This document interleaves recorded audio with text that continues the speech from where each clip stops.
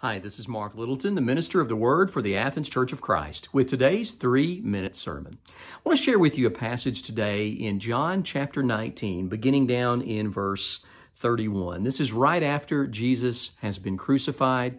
He has just said, "It is finished." He has completed the redemptive work to provide salvation by God's grace to us through his sacrifice for us on the cross. What I want you to notice today, though, is found beginning in verse 31.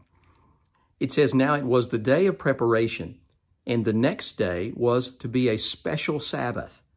Because the Jewish leaders did not want the bodies left on the crosses during the Sabbath, they asked Pilate to have the legs broken and the bodies taken down." And of course, if you keep reading, they come to Jesus. They did not break his legs. They saw that he was already dead, which was a fulfillment of prophecy. But the interesting thing is what these Jewish leaders say. They don't want the bodies to be left on the cross because the next day was a Sabbath. Not just a Sabbath, but a special Sabbath.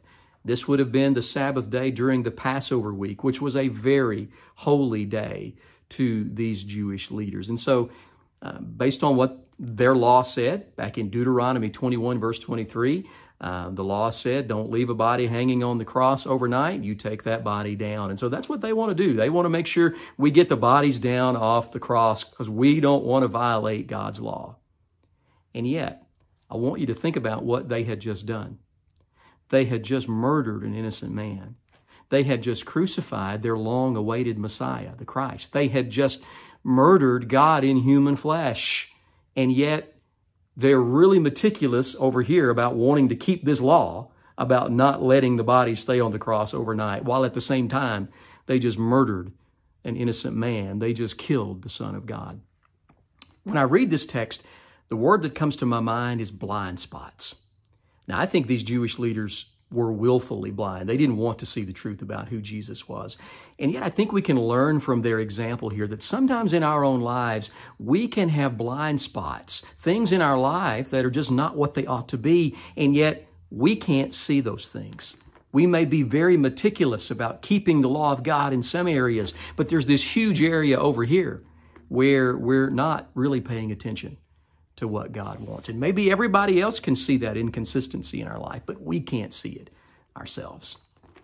When I think of that, I think of what Jesus said in Matthew 23, beginning in verse 23, when he said, "Woe to you, teachers of the law and Pharisees, you hypocrites! You give 1/10 of your spices, mint and dill and cumin, but you've neglected the more important matters of the law, justice and mercy and faithfulness. You should have practiced the latter without neglecting the former." Jesus says you pay attention. You're very meticulous in some areas about keeping God's law, and you ought to do those things.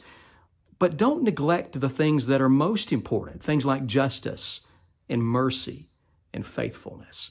See, it's possible for us to have blind spots in our lives where we think we're doing pretty good when it comes to living the way God wants us to live, but there's this huge elephant in the room that maybe we just can't see. And so here's my challenge to you today. Think about your own life and ask yourself, where are the blind spots in my life where my life isn't really what God wants it to be? I may be doing pretty good in some other areas, but there's this area where I'm not really doing so well. Ask the Lord to help you to see what those blind spots are and where they are. And then ask him to have the courage to help you deal with those things. Hope you have a blessed day. Lord willing, we'll see you again tomorrow for another 3-minute sermon. God bless.